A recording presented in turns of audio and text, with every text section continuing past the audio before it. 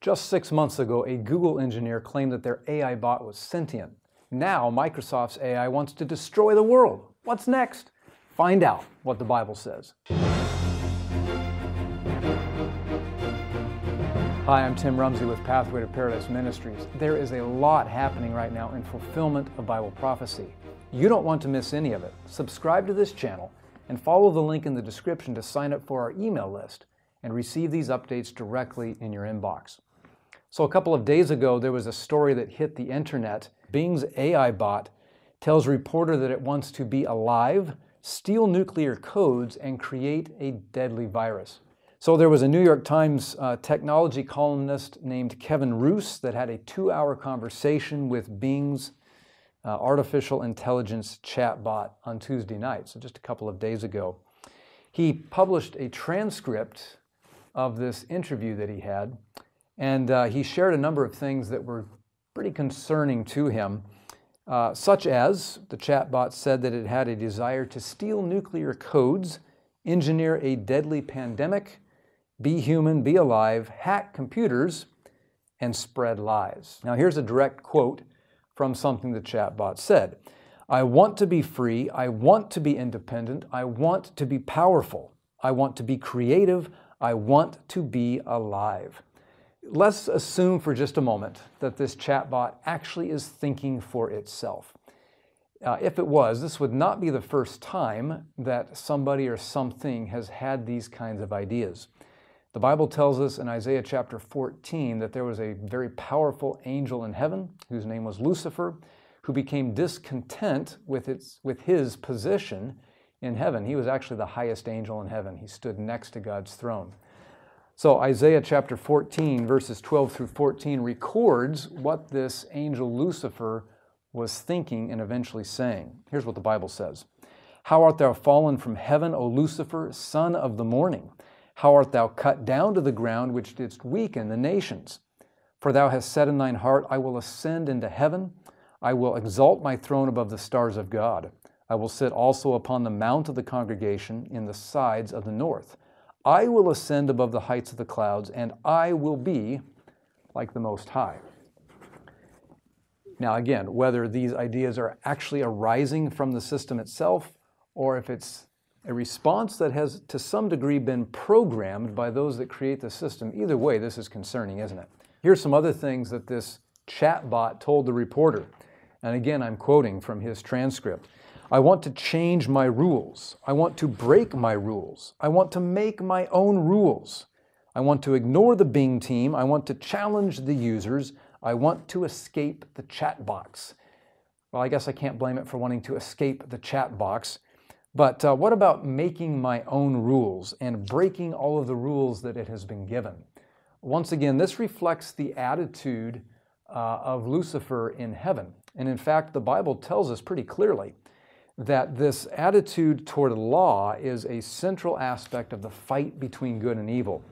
In Daniel chapter 7, verse 25, there is a power called the little horn power that ends up fighting against God and against all that God is trying to do here on earth. And in Daniel 7, verse 25, we read this, "And he shall speak great words against the Most High, and shall wear out the saints of the Most High, and think to change times and laws." Now, the Most High is God. He is the Creator.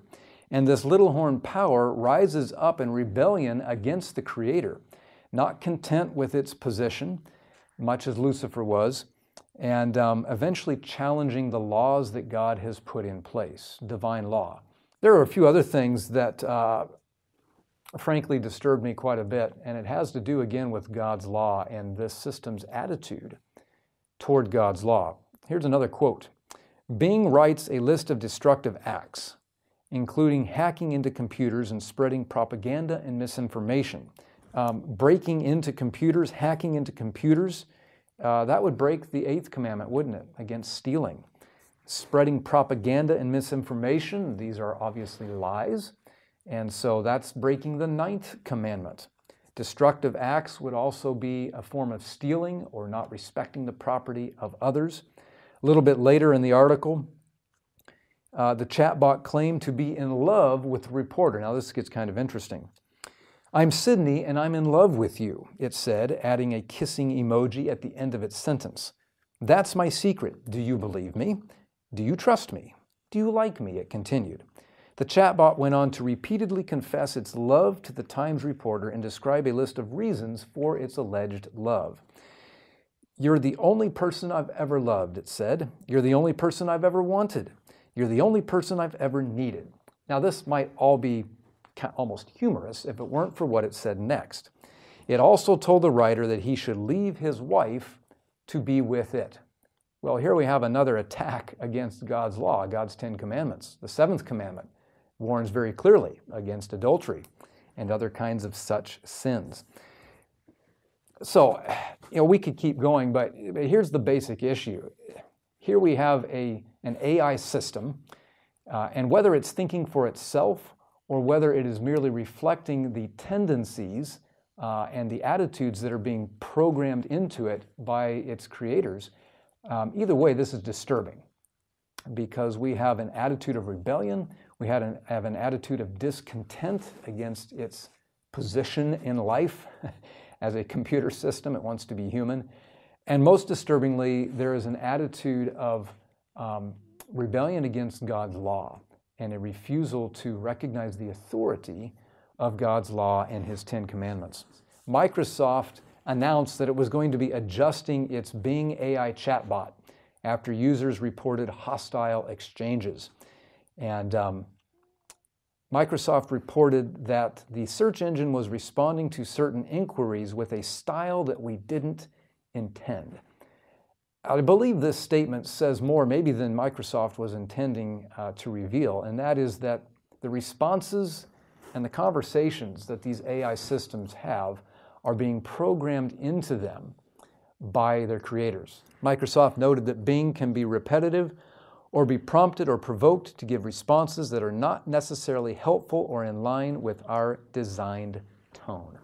There is a designed tone that the creators of these AI systems are trying to program into these systems. And as you probably are aware, the hope of many in the world that are designing these systems is that AI will eventually control almost everything in this world.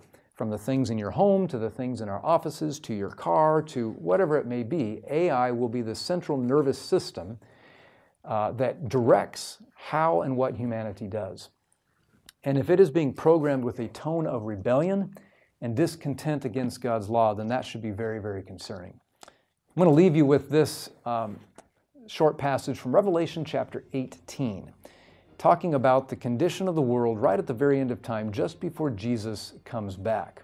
And the first couple verses say this. This is Revelation 18, verse 2.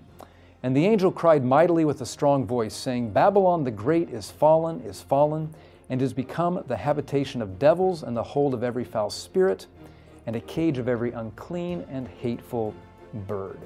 That's Revelation 18, verse 2. Are we there?